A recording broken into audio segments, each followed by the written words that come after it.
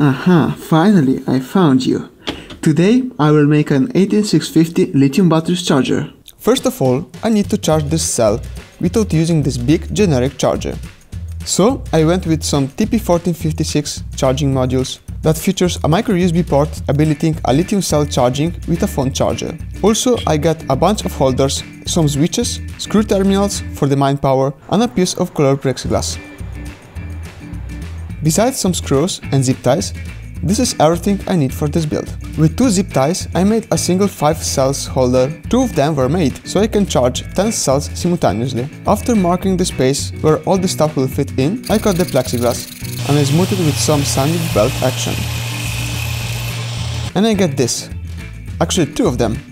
This masking tape is amazing. I have used it to join these 2 pieces together with all holders, so I can drill through them using these holes as a guide. Looking pretty well. Then I enlarged them so I can fit a M3 screws inside. This will keep everything together, like this. Meanwhile they're fixed in place, I have marked all points where I will pass through all cables. Looking good. I positioned temporarily all charging circuit, fixing them in place with some masking tape.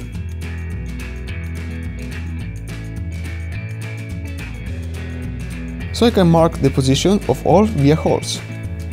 It's getting better every time. Great, the top piece is ready, some work must be done on the bottom piece. With this awesome drill bit, all holes will be V-shaped, so when a nut will be positioned inside, it won't scratch my table.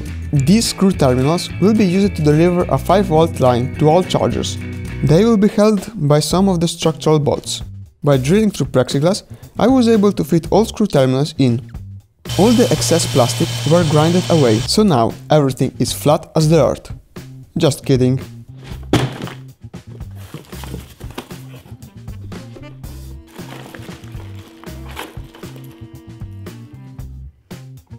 After measuring, cutting, repeating, soldering, repeating, heat tubing, fire, more fire, joining, heat tubing, fire. This is the result. Part 2 of this build is electrical. Everything must be connected following this diagram. These are the heart of this project. After using some double-sided duct tape to hold them in place permanently, I have connected all cables, passing them through all holes made previously and soldering them. All ground wires were soldered together with the ugliest connection ever and protected with some heat tubing. With these switches I will be able to control every charger, making them independent one from each other. I glued all switches to the plexiglass. Some sanding is needed to make a rough surface, so they can stick better. Then I connected all the positive and negative wires to their respective screw terminals, ending the electrical part.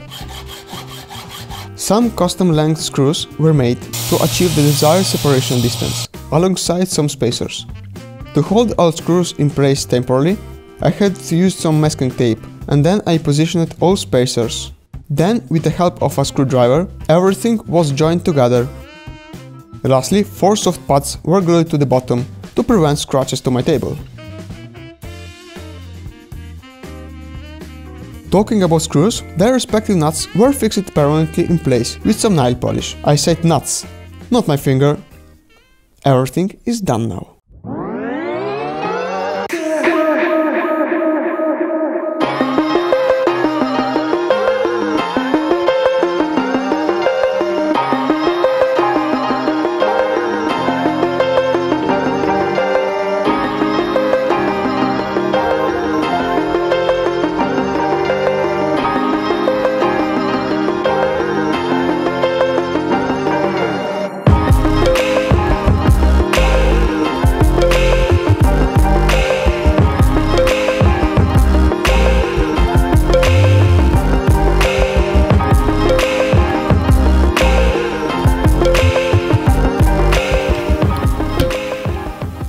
So yeah, and they have just this cell for my beautiful charger. I need some more of them. Check this video where I show you where do I get these 18650 lithium battery cells and how to recover them. Like, comment, subscribe, and I'll see you in the next video.